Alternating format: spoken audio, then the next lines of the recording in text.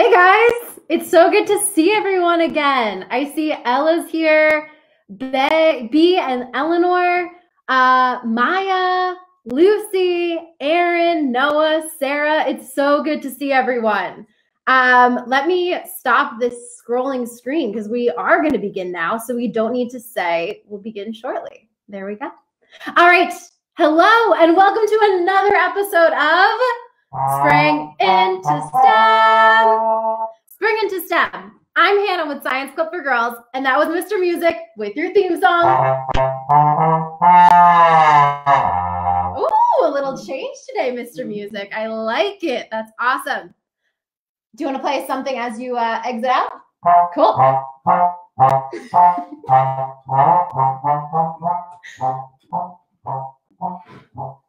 Awesome. Hey, Bonnie, I'm glad you could join us today, too.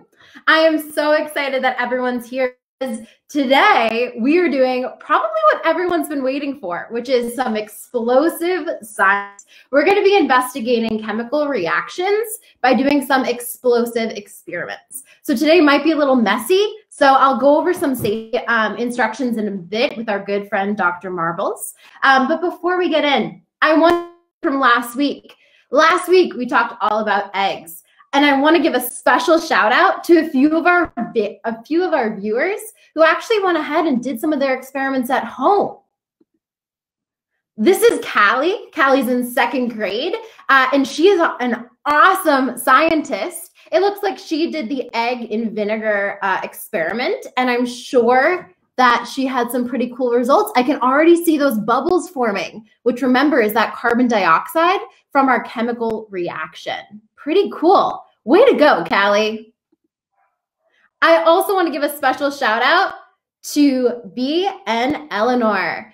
They also did the egg experiment, and we can see here the final results. They did a great job of dissolving that egg through chemical reactions and exposing the egg membrane. Way to go, guys. Awesome science work.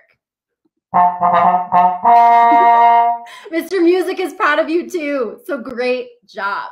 All right, I also did an extension of last week's activity because Sarah suggested that we test apple cider vinegar. Now, I didn't do that, but I did test vegetable oil. And the reason why I chose vegetable oil was because it has a very different consistency. Remember, the vinegar was really kind of free-flowing, whereas oil is a little bit more slimy. So I put my egg in vegetable oil for about 2 days, and it's really, really gross. But as you can see, the shell is still there. So the vegetable oil was not able to dissolve the shell. And that might be because the vegetable oil is not acidic. Acidic. That's a word we're going to talk about later today. So keep that in mind. If anyone else did any other egg activities, please comment about it in the comment box. Or send Science Club for Girls a picture on Facebook, and we'll highlight it next week. All right, now let's head into this week's experiments. First, before we jump in, we need to make our science notebook. Now, if you've been with us since episode 1, you might already have a science notebook. Make sure you have that with you now. If you don't have a science notebook, you'll just need a piece of paper and something to write with. To make your science notebook, just fold your piece of paper in half and write something really cool on the cover, like Hannah's super awesome science notebook. On the inside, you'll want to write today's date, which is May 6th, and our topic, which is chemical reactions. I'll give you a few minutes to write that, and while we do that, Mr. Music's going to play a little jingle.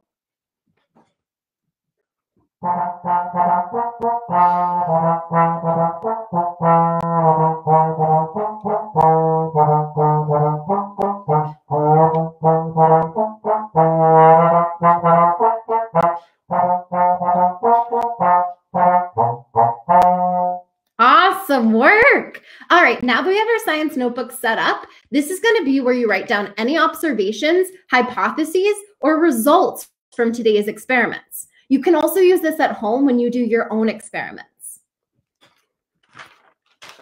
All right, now it's time to jump into the science. As I said, today we're going to explore chemical reactions.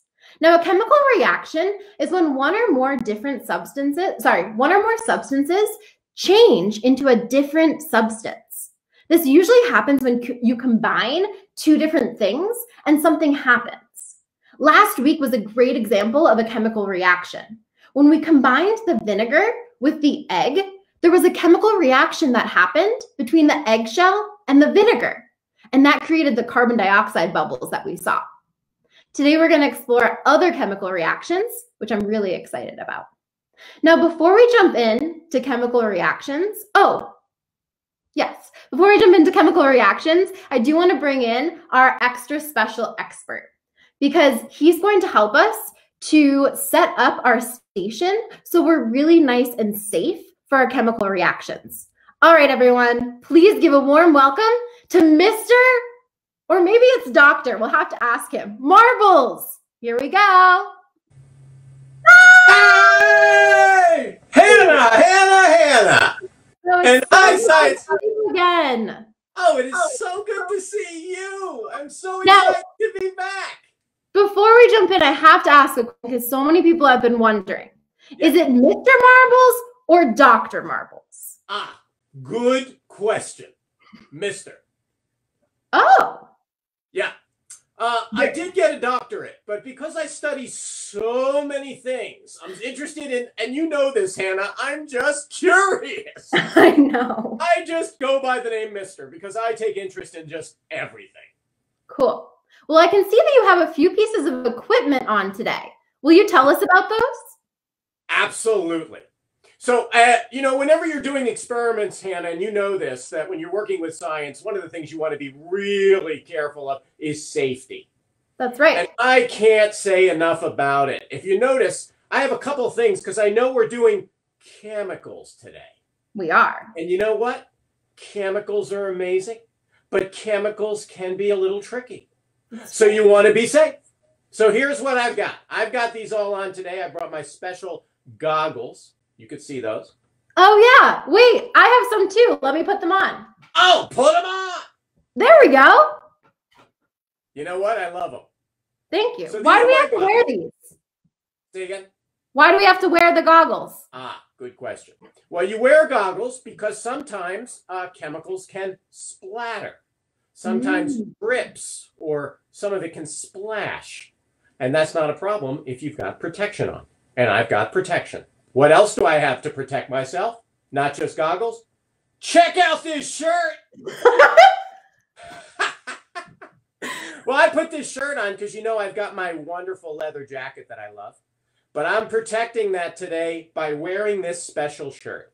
And this is just a shirt I don't care much about. So if I get a chemical on it, who cares? That's a great idea. Yeah. I also wore a t-shirt that I can easily wash. So that's also really important. Perfect. The other thing I like to do, just some extra H's and T's, is I want to take care of my hands and I want to make sure I wash my hands. That's Can't really say enough about that. You also want to make sure you clean up the area. Definitely. Everyone likes to do experiments.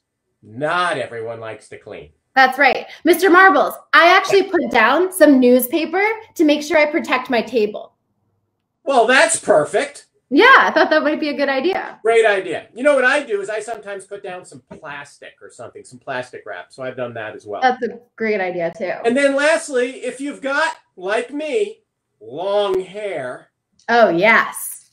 You definitely want to wrap that back. That's right. Get it out of the way so you're not dealing with it. And then you're ready to go. Awesome. Well, I think we're ready to get started. So, Mr. Marbles, we're going to call you back in when we start the experiment so you can join us. But for now, just stay on standby. Will do. All right. Have fun. All right. Now that we have the safety taken care of, it's time to jump in. First, today we're going to, as I said, do some chemical reactions. Now, sometimes when you combine things, a chemical reaction doesn't actually happen. You can tell if a chemical reaction is occurring by 4 things. The first thing is that there's a change in color. If you observe a change in color when you combine things, you know that a chemical reaction is taking place. Something new is forming. You can also tell a chemical reaction is taking place if there's an odor, a certain smell. Now, you won't be able to tell that over the computer, but I'll give you a hint. The next one, gas bubbles. We saw this last time with the gas bubbles forming on the eggshell. If you see gas bubbles forming today, you know a chemical reaction is happening. And the last one is if there's an energy change. What this means is if something gets hotter or colder. Now, again, you might not be able to tell it over the computer, but I can give you some hints. All right, now let's give it a shot. The first thing we're gonna do today, I'm really excited, is we're gonna make volcanic slime.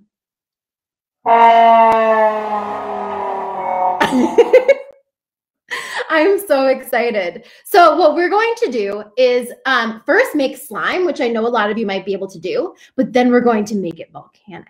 So for this experiment, you're going to need some glue, some vinegar, borax. You can find this just in your regular grocery store. Water, baking soda, and food coloring. You'll also need a few different recyclables just in case you don't want to get your regular like dishes dirty. I like to use recycled jars or recycled plastic containers. Okay, now that we have our safety materials ready, we are ready to get started. The first thing you're going to do is measure out about 3/4 of a cup of glue. This is just your regular glue, like your Elmer's glue that you use to craft. Then you want to add in 3/4 of a cup of water. Remember, be extra careful with this, which is why the newspaper is a good idea.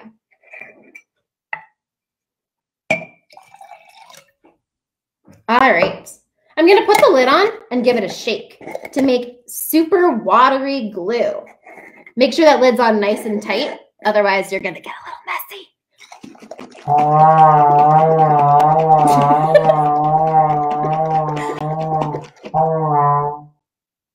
Thank you, Mr. Music. It looks like milk, but don't drink it. It's glue and water. Blah.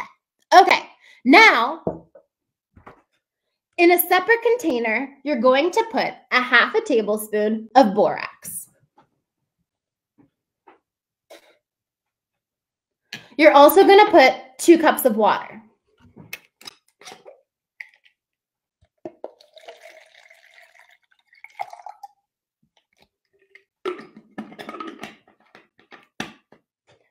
After you do that, you're going to add your glue and water into your borax and water.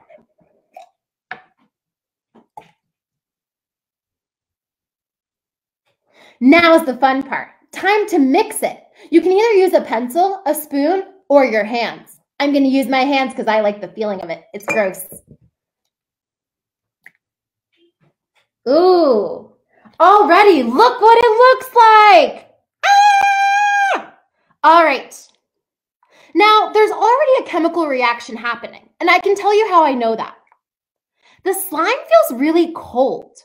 Remember, we said that a sign of a chemical reaction is a temperature change. If things get colder, it means that there's a chemical reaction happening. You can also tell because it looks like a different texture. That means something new is forming. Okay, now the fun part. I'm going to make this volcanic. Before I do that, I'm going to add some food coloring just to make it look pretty. I think I might add some red. Boop, boop. I'm going to give it a few. Ooh, you can already see it turning red. Okay, now I'm going to add in baking soda and vinegar. Before I do that, I want you to make a hypothesis. What do you think will happen when I add the baking soda and vinegar? Think about it. Dr. Marbles, I want you to think about it too, because I want to hear what your hypothesis is. What do you think is going to happen when I put in baking soda and vinegar? Oh, my God. Hey, Dr. Marbles. Hey, how are you, Hannah? I'm good. I'm so curious what your hypothesis is. What do you think is going to happen when I add the baking soda and vinegar to my slime? Well, first of all, that is the gooeyest, grimiest, weirdest stuff I've ever seen. But you know what? I love it. I know, me too. It's so messy. It's so cool. And I love the color you put in. So what do you think is going to happen when I add my baking soda and vinegar? Huh. I think they're going to react. I think you're going to get a reaction, Hannah. I think so too. Now remember, in order to tell if a reaction's happening, we need to see if we observe a change in color, a smell, bubbles, or an energy change, getting hotter or colder. Yep. Evidence of a reaction. Exactly. All right, let's take a look. This might get a little messy. So Mr. Music, would you mind actually holding my computer up? I don't want it to get all messy. Cool. Hurry up. I know! We're all waiting. All right, now for the fun part. I'm going to add 1 tablespoon of baking soda.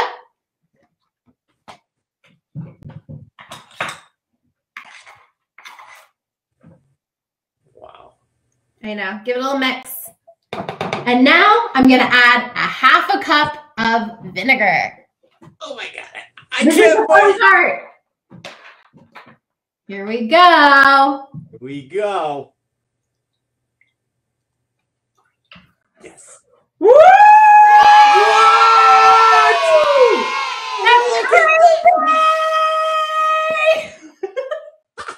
Talk about a reaction, man. I know. Hey, everyone, comment. What sign of a chemical reaction are you observing? The bubbles are a real indicator of a reaction. That's because right. you know what's in those bubbles? What's in those bubbles? Gas. That's right. Exactly. In fact, that gas is actually carbon dioxide. And we're going to talk about that in one moment, as soon as I clean off my hands. So what happened in that? Mr. Marbles, don't take it personal, but I'm going to make you a little smaller on the screen, okay? No problem. Great. So what happened? Well, we did have a chemical reaction. This is exactly what happened in our reaction. We mixed baking soda and vinegar. Baking soda is what we call a base, and vinegar is what we call an acid. When those two things mix, they actually create something brand new, which is called carbon dioxide. Now, that carbon dioxide we saw in the form of bubbles. It also created water and some sodium too. Sodium's just like kind of salt. Dr. Marbles, anything to add? I just find it amazing that all of that happened in that little container. It's pretty cool. Really shows you the power of chemistry. That's right. And in a moment, we'll talk about how chemistry is really all around us. We experience chemical reactions every day in so many different things that we do. All right, now for our second experiment. Dr. Marbles, I'll bring you back in a little bit, okay? I'll be here. Sounds good. Now, in case that experiment was too messy for your house, you can do an easier experiment too. I'm going to call this an apple-cano. Pretty cool. So for this experiment, you need very similar materials, but I'll go over them just in case. You will need an apple, and you'll need an adult to help you with this part. You'll need to cut out the center of the apple just about halfway down to leave a little bit of a hole. This is where our volcano is going to occur. Take a plate and put the apple on the plate. This way it will catch anything that comes out because it's going to be a volcano, so we're going to have an eruption. All right, now put a few spoonfuls of baking soda in your volcano. In your apple, not a volcano, an apple. Okay, now for the fun part. I'm going to add some food coloring again, just to make it look a little bit more like lava. And I'm also going to put in some vinegar. Okay, here's the fun part. Ready? 3, 2, 1. Woo!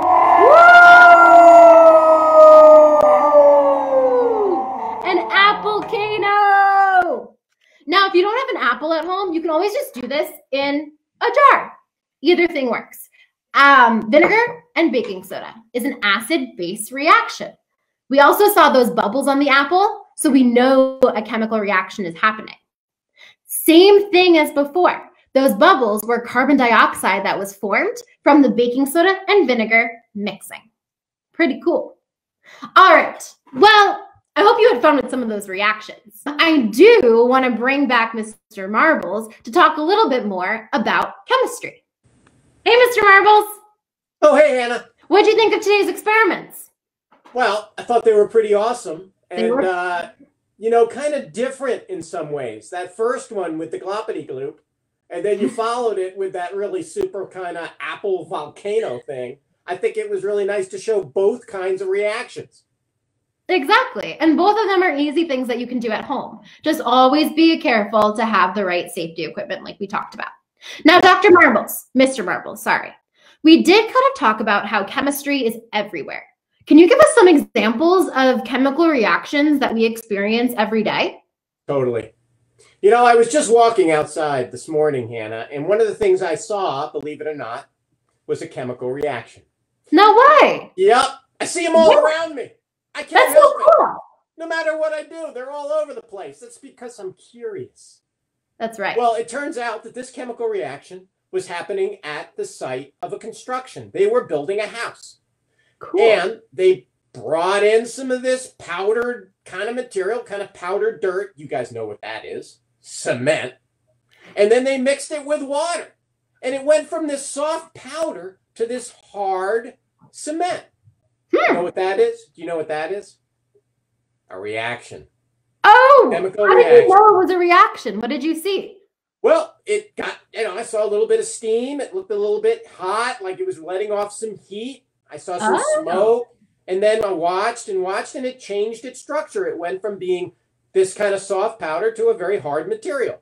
That's what's so amazing about chemistry. You can start with two different things, put them together, and you get another thing. Yeah, it's pretty cool. In fact, if you've ever cooked anything in the kitchen, there's so much chemistry happening there. Think about what it looks like before you mix the ingredients and what it looks like after. A cake looks very different than all those separate ingredients at the beginning, right? What about Jell-O? That's a great example too. Same. Also, completely changes form. I love Jell-O. I do too. I'll tell you the other place that you see a lot of chemistry going on, believe it or not, inside your body. What? Yep. No way. Yep. Big chemistry lab. Your stomach. Inside your stomach are chemicals.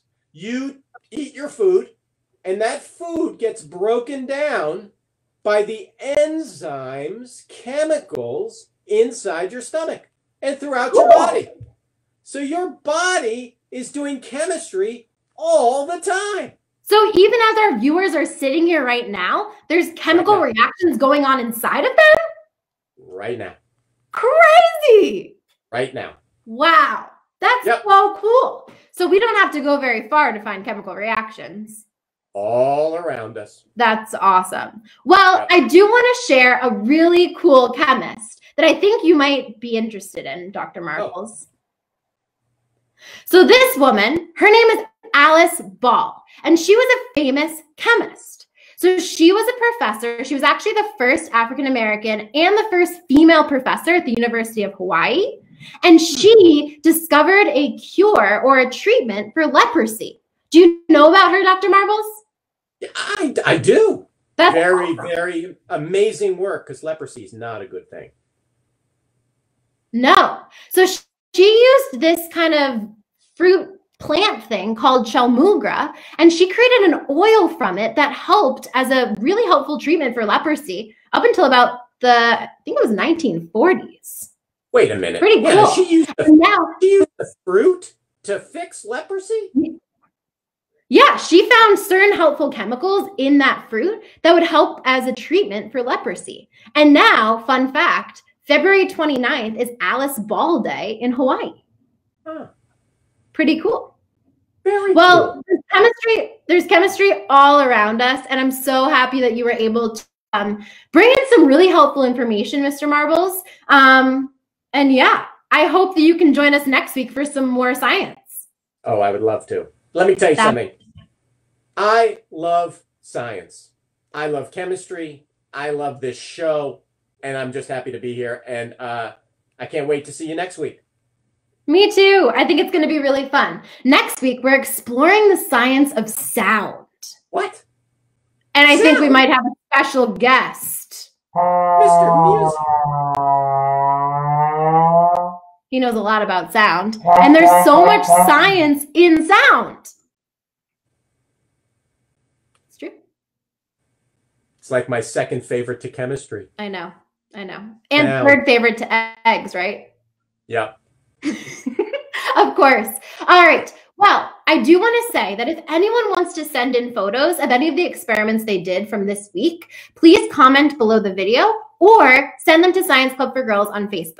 I would love to highlight some amazing scientists next week. So yeah, that would be awesome. Otherwise, you can go to scienceclubforgirls.org for more at-home STEM activities, and we'll be back next week with another episode of SCFG Live. Yay! Woo! This was Spring into STEM. Bye, Mr. Marbles. Oh, bye, Hannah. Bye, guys. We can't wait to see you again next week. Until then, hope you're staying safe and healthy and experimenting at home. Bye, guys.